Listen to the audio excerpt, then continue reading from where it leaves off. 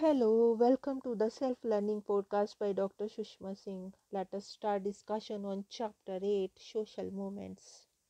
And our topic is the tribal movements. Different tribal groups spread across the country may share common issues, but the distinctions between them are equally significant. Many of the tribal movements have been largely located in the so-called tribal belt in Middle India, such as the Santals, Achos, Orans, Mundas in Chota Nagpur and the Santals Pargana. The region constitutes the main part of what has come to be called Jharkhand. We will not be able to go into any detailed account of the different movements.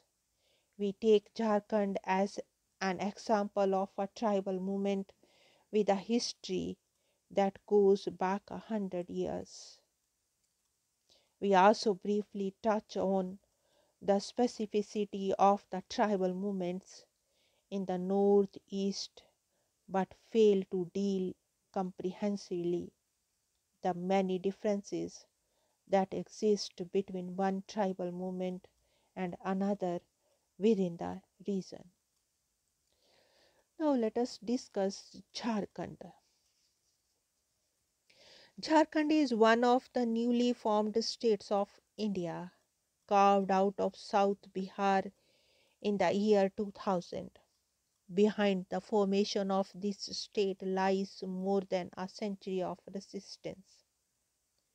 The social movement of Jharkhand had a charismatic leader in Birsa Munda, an Adivasi who led a major uprising against the British.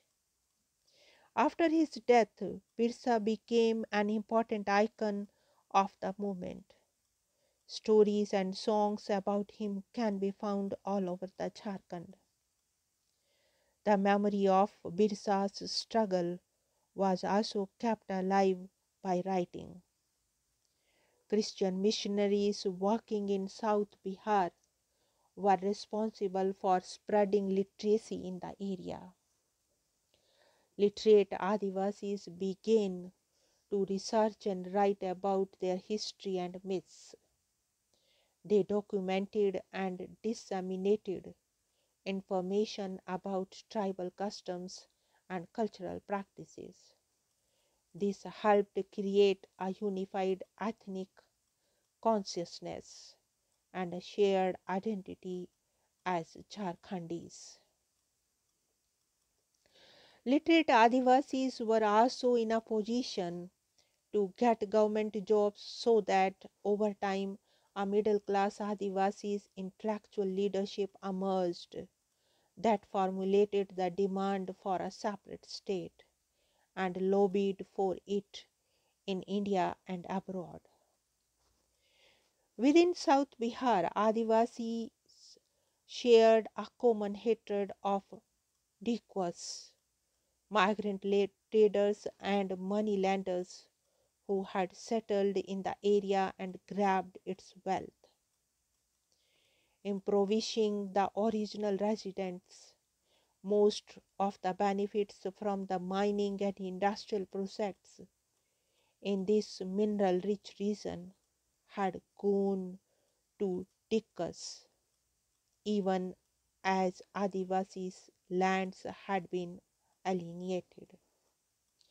Adivasis experiences a marginalization and their sense of injustice were mobilized to create a shared Jharkhandi identity and inspire collective action that eventually led to the formation of a separate state.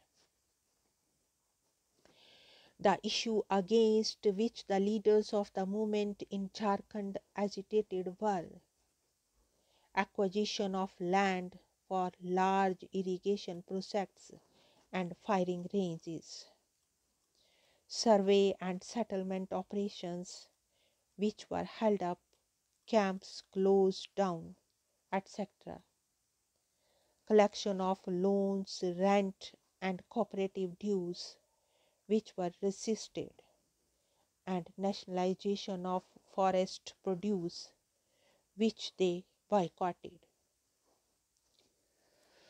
Now, the next topic is the Northeast. The process of state formation initiated by the Indian government following the attainment of independence generated disquieting trends in all the major hills districts in the region. Conscious of their distinct identity and traditional autonomy, the tribes were unsure of being incorporated within the administrative machinery of Assam.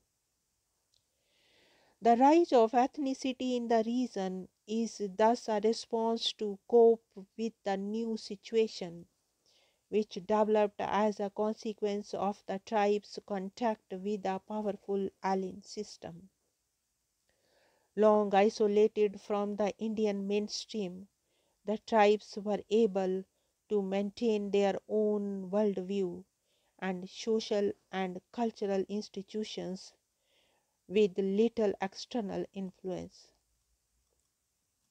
While the earlier phase showed a tendency towards successionism, this trend has been replaced by a search for autonomy within the framework of the Indian Constitution. One of the key issues that bind tribal movements from different parts of the country is the alienation of tribals from forest lands. In this sense, ecological issues are central to tribal movements, just as cultural issues of identity and economic issues such as inequality are. They brings us back to the question about the blurring of old and new social movements in India. Now let us wind up the session, and thank you very much for engaging yourself with the self-learning podcast.